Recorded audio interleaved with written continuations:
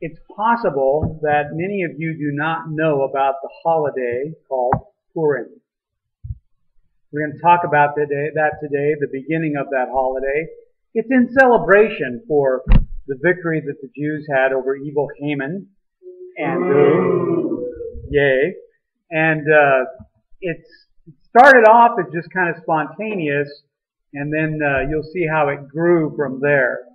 But every year, the Jews celebrate that holiday with a lot of fanfare and a lot of fun, remembering the great victory that they had. So we're going to take a look. We're going to cover 2 whole chapters today, but it doesn't really count because chapter 10 is only like 3 verses long. So we're going to begin with chapter 9, verse 1. And how did she... Okay, she went through to verse... there's more than one page. Okay, well let's go back to the very first page and see how far she went.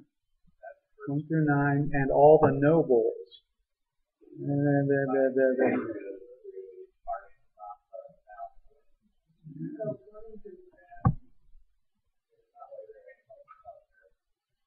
Yeah.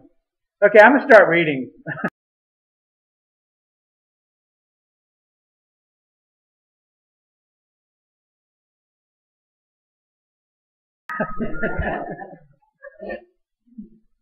On the 13th day of the 12th month, the month of Adar, the edict commanded by the king was to be carried out. On this day, the enemies of the Jews had hoped to overpower them. But now the tables had been turned, and the Jews got the upper hand over those who hated them. The Jews assembled in their cities, in all the provinces of King Xerxes, to attack those determined to destroy them. No one could stand against them, because the people of all the nationalities were afraid of them. And all the nobles of the provinces, the satraps, the governors, the king's administrators, helped the Jews, because fear of Mordecai had seized them. Mordecai was prominent in the palace. His reputation spread throughout the provinces, and he became more and more powerful. The Jews struck down all their enemies with the sword, killing and destroying them, and they did what they pleased to those who hated them. In the citadel of Susa, the Jews killed and destroyed 500 men. They also killed Pashandadatta, Dalphon, those other guys, and the 10 sons of Haman, the son of Hammedatha, the enemy of the Jews. But they did not lay their hands on the plunder. Let's pray. Father, speak to us through your word this morning. Give us wisdom and insight, not just information. Help us to see how it is we can serve and live for you today.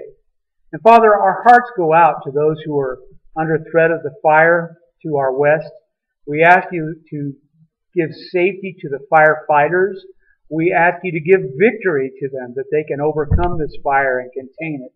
We pray for those who are in the line of fire, that you would protect lives, protect their houses, and make this be over, we pray. In Jesus' name, amen.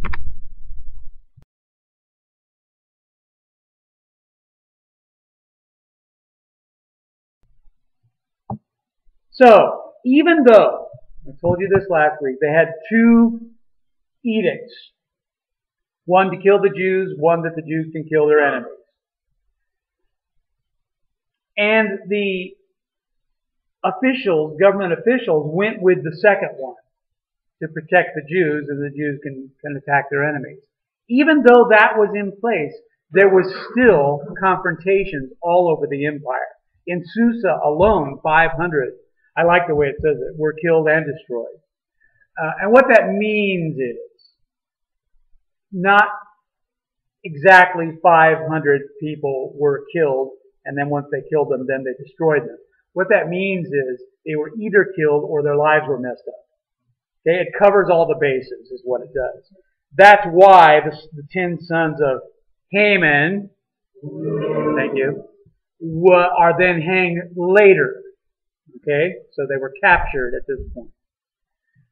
But Mordecai's authority is unquestioned by the leaders because they're afraid of him. He has great power. It's kind of like, if you go and look at the book of Daniel, he also rose to a position of great power, and the princes and the leaders in the government were afraid of him, and they used every trick they could to try to overcome Daniel. It didn't work.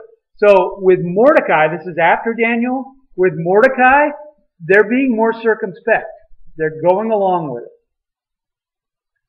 And let's see, how far did I get? I read the whole thing. Okay, so I can cover the whole thing. Wait a minute, I didn't read the whole thing. Where did I go? I went to verse 9, yeah. Okay, oh, I see what I did. All right, okay. Getting ahead of myself here. So, verse 11.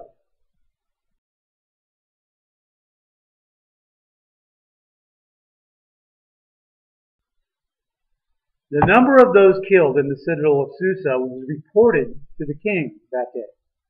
The king said to Esther, "The Jews have killed and destroyed 500 men and the 10 sons of Haman in the citadel of Susa. What have they done in the rest of the king's provinces? Now, what is your position? It'll be given to you. What is your request? It'll be granted. If it pleases the king," Esther answered, "give the Jews in Susa permission to carry out this day's edict tomorrow also, and let Haman's 10 sons be impaled on poles." So the king commanded that this be done. An edict was issued in Susa. They impaled the 10 sons of Haman. Ooh. The Jews in Susa came together on the 14th day of the month of Adar, and they put to death in Susa 300 men, but they did not lay their hands on the plunder.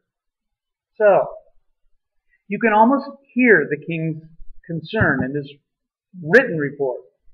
500 men have been killed in Susa. What's going on in the rest of the empire? You can almost hear him sigh when he says to Esther, "What else do you want?" She asked for another day so that it can be continued, because obviously there's more political intrigue going on in the capital, and that's where they want to stamp it all out. I got to tell you, at times I read this and I go, "Yay for our side, we're killing everybody." We just think differently today than they did in those days. Yay for our side, we're killing all our enemies. So another 300 are put to death in the capital of Susa. But the one light that shines in this is that even though the edict of the king allowed them to plunder their enemies, they did not plunder their enemies. They left it. It's a sign of contempt, is what it is. I don't even need your stuff. Verse 16.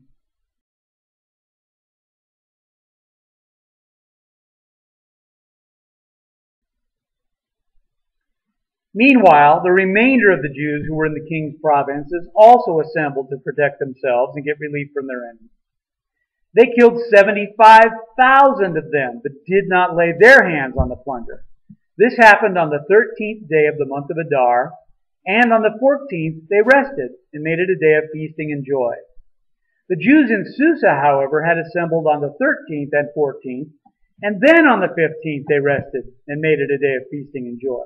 That's why rural Jews, those living in the villages, observed the 14th of the month of Adar as a day of joy and feasting, a day for giving presents to each other.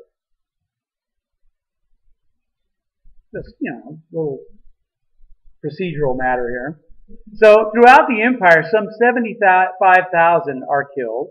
And again, it must have been, Mordecai must have included this in his letter that he sent to the Jews. Again, the plunderers refused. They don't enrich themselves from it. And because of that extra day in Susa, there's a difference between the way the Jews in the countryside celebrate the holiday and the way the Jews in the city celebrate it, because there were 2 days. So some celebrated on the 14th and some celebrated on the 15th. I read all this and I go, yeah, I got to tell you, up to this point, I'm just giving you history. I'm just giving you, this is what happened, this is what happened, this is what happened. I want to find a little more in here. I want to find more than just a history lesson. Why is God telling us this stuff? Look at verse 20.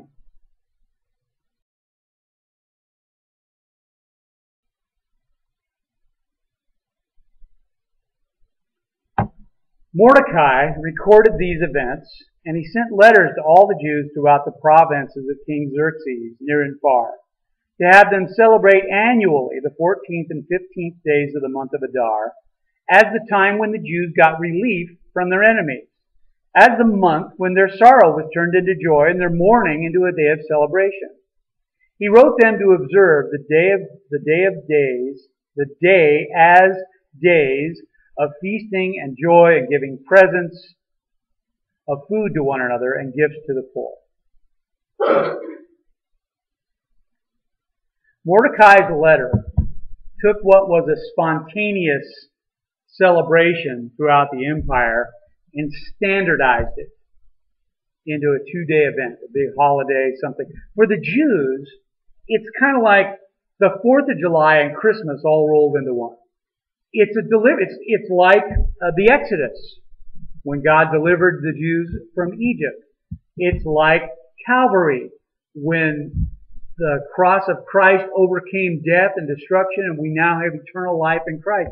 It is a deliverance from God. It's right for them to celebrate that deliverance. And it's kind of a shame that we don't know much about it. That's one of the great things that God has done for His people. We ought to celebrate too when God works in our lives. It ought to be a big deal for us. Some people get upset about Christian holidays because they say they have pagan backgrounds. So, I don't celebrate paganism when I celebrate a Christian holiday. I celebrate God. I believe in redemption, and I believe God can redeem pagan holidays as much as He can redeem me. So, I don't have a problem with giving God the glory, which is essentially what we're doing when we do that kind of a thing. Verse 23.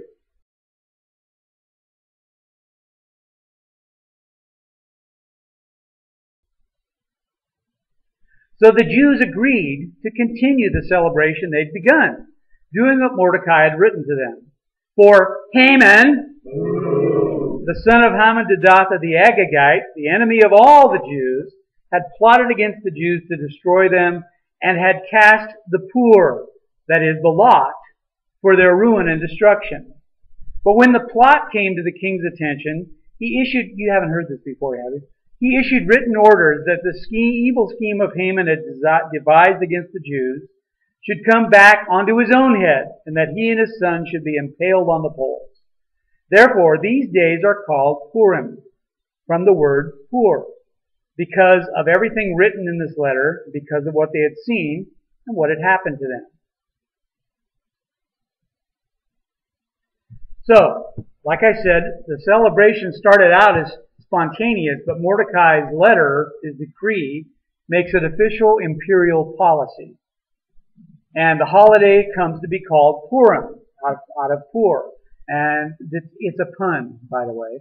You may wonder, well, what does that mean? Yeah, why do we call it Purim? Well, Pur meant casting lots. If you remember from chapter 2, I guess it was, Haman cast lots to determine what was the best day to destroy the Jews. And so, because of Haman's dicing, or whatever you want to call it, however they cast lots to do it, because of that, casting lots came to mean the day of destruction, but just like our term Yankee Doodle, it was turned around. Ha! In your face! We won! And so, it's called Purim because Haman gambled and lost. And they celebrate that because it's the exact opposite. I had someone come up to me one time and say, "Don't you know that the cross is a symbol of shame?" And I said, "Yeah, I know that. Didn't you know that?" It's a symbol of shame that's been turned to glory because of what God did with it. Verse 27.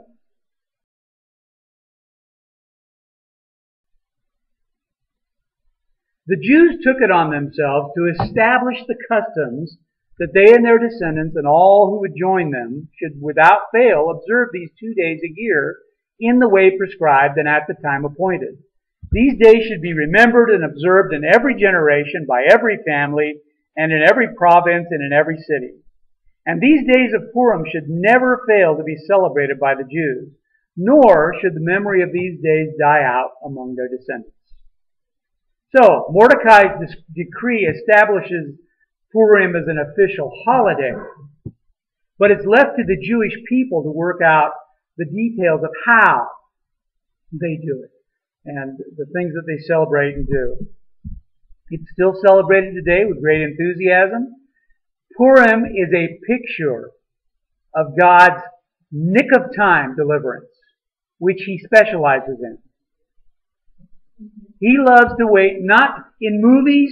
If the bomb's going to blow up, they always wait till the last second before they defuse the bomb. God waits till 3 seconds after. He always does it after everything should fall apart and be destroyed. I wish He'd stop doing that. I want the bomb to be defused before it's set. But that's not the way it works. Purim is a picture of God's nick of time deliverance, and it is a promise that God delivers His people. That you can call upon God, that you can cry out to God, that you can seek God to deliver you. There's that scene in Three Amigos where they try to make it corny and maudlin, where every one of us faces an El Guapo, and it might be not being able to read, really corny like that. It's kind of true, Your Purim might be something really stupid to somebody else. But you can call out to God and you can seek God because He is the God who delivers. Verse 29.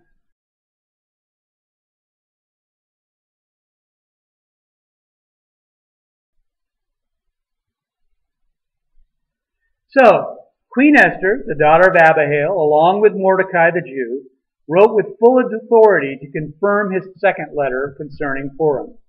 And Mordecai sent letters to all the Jews in the 127 provinces of Xerxes' kingdom, words of goodwill and assurance, to establish these days of Purim at their designated times, as Mordecai the Jew and Queen Esther decreed for them, and as they had established for themselves and their descendants in regard to their times of fasting and lamentation.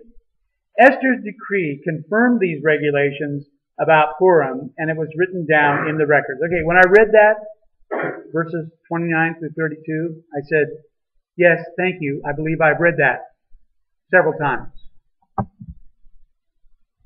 You have here a good example of how the Jewish writers of the Bible think. In the Bible, especially in the Old Testament, you'll see it in the New Testament too, but in the Old Testament, when you see repetition, it means this is important. Pay attention. I'm going to tell you again. Did you get it last time? Here, let me tell you to it again. When they repeat it, it means you should pay attention to this. Okay? Instead of my response, ho-hum. So, Esther and Mordecai become written into the official records of the Persian Empire. And the inclusion of this episode in Scripture tells us that God remembers too. It's kind of like in the book of Nehemiah. It's I'm doing this off the top of my head, chapter 3 or chapter 5 describes all the people that rebuilt the wall around Jerusalem. And it's really boring. Bob built the wall from this gate 5 feet past his house, and Ted built the wall from that point 7 feet past his house. And this whole chapter is really annoyingly boring. And the silversmith did this, and the priest's daughter did that. And you know what it means? It means God remembers every single person of what they did. And that's how important it is. That's what it means. And I'm reading it as a pastor and trying to go, how do I preach a stupid message out of this? And Robin's eating it up and going, oh, look at this. This guy's name mentions over here. God remembers. And it's there in the record, so you can go check it out and see. That's the important part of it. So, we come to chapter 10.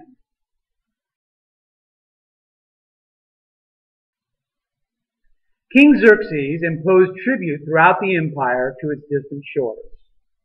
And all his acts of power and might, together with a full account of the greatness of Mordecai, whom the king had promoted, are they not written in the book of the annals of the kings of Media and Persia?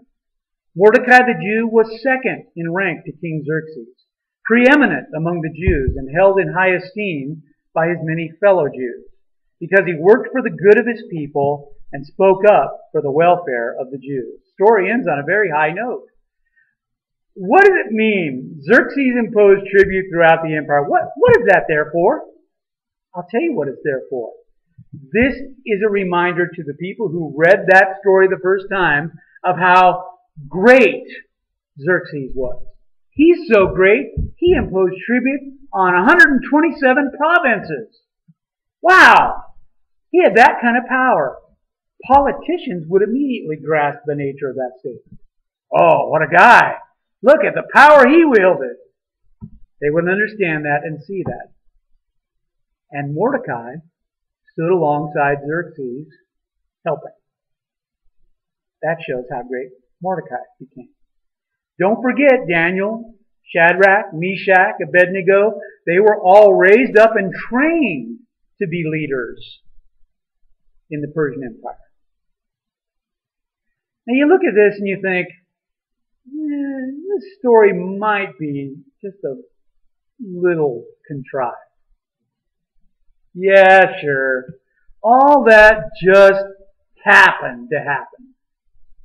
No, it didn't. It was God's providence. Purim, as I said, is a picture of God's nick-of-time deliverance. And it reminds us that God has promised to ultimately deliver His people through the death, resurrection, and return of Jesus Christ.